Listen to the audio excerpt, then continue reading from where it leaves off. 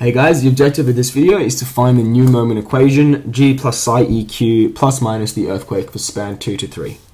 Now, this is probably going to be our last video, so I hope it helps.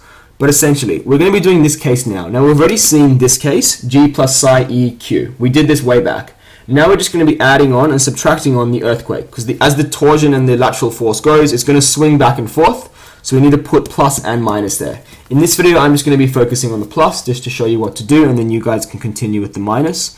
And I'm only doing for span 2 to 3. The procedure is the exact same for spans 1 to 2 and 3 to 4. Just to remind you of the spans, in the previous videos we've defined 1, 2, 3, and 4. So span 2 to 3 is that span over there. Now, this case, G plus psi EQ, so this equation we've already found. We found this way back.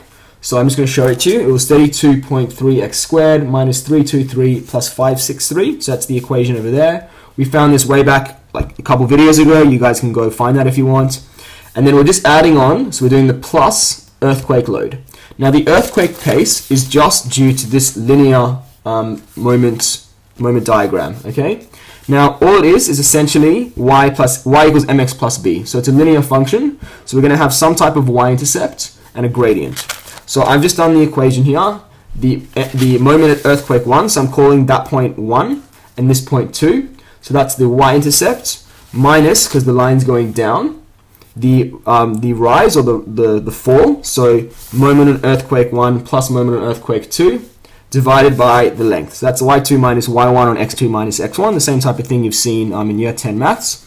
So that's the gradient times by x. So this essentially is y equals mx plus b. That's all this formula really is. Just representing this moment there.